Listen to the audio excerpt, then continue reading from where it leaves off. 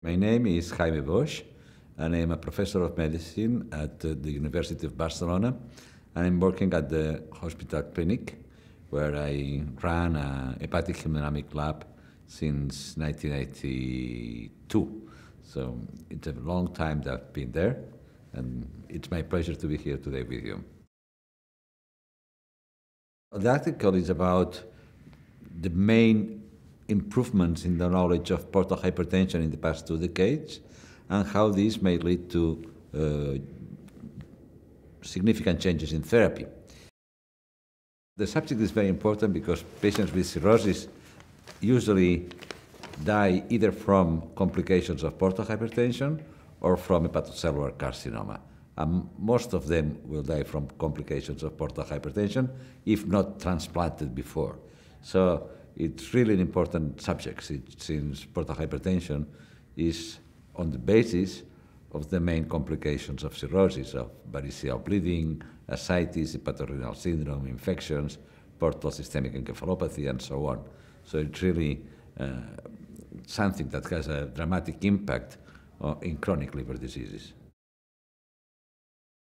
There have been dramatic improvements in the knowledge because portal hypertension was classically considered to be a passive consequence of the increased resistance to portal blood flow through the cirrhotic liver, which is very hard, and so passively there was a congestion of the splanchnic organs. And it was until 1980 that it was not shown that the contrary was true, that what happened is that the splanchnic circulation was not congested, but hyperemic. So we had an apparent paradox, which is a system which has both an increased outflow pressure and an increased inflow of blood. And knowing that led to the introduction of effective pharmacological therapy for portal hypertension based on the use of drugs that decrease the splanchnic blood flow. The first introduced was vasopressin, then substituted by better analogs such as terlipressin and somatostatin. More important, probably, was the introduction of beta blockers, and that had an enormous impact on the natural history of portal hypertension. Suffices to say that, for instance, the incidence of the first bleeding from esophageal varices has been reduced by near half by the beta blockers, and that the mortality from acute variceal bleeding in 20 years has dropped from, let's say, it was 45% in 1990, and it's now less than 20%, 15% on average in recent series. The current research is mainly focused on the causes of hepatic endothelial dysfunction, which is the underlying abnormality that leads to this vasoconstriction within the liver, this increased hepatic vascular tone. And this endothelial dysfunction implies that the endothelium in the liver does not secrete enough vasodilators, mainly nitric oxide, and on the other side produces too many vasoconstrictors. And so this creates an imbalance towards vasoconstriction.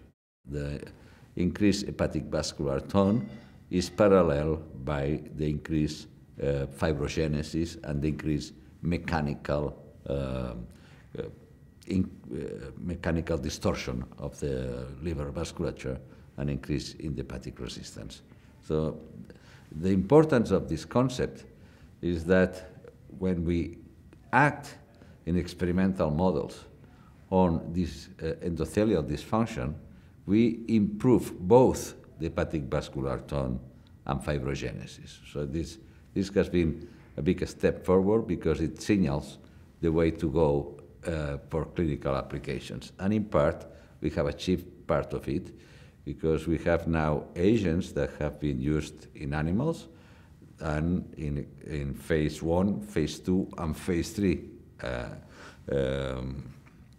studies in humans as well, showing that it is possible to improve the survival of patients with cirrhosis even by using drugs that improve hepatic endothelial sinusoidal function. So, for instance, using statins. the history of the research on portal hypertension has been the history of a success in translational research. We have been able to translate into clinical practice all the advances in the knowledge of the pathophysiology of portal hypertension. And this has represented an enormous advance in terms of reduction of the burden of the disease and improvement in patient comfort and in patient survival.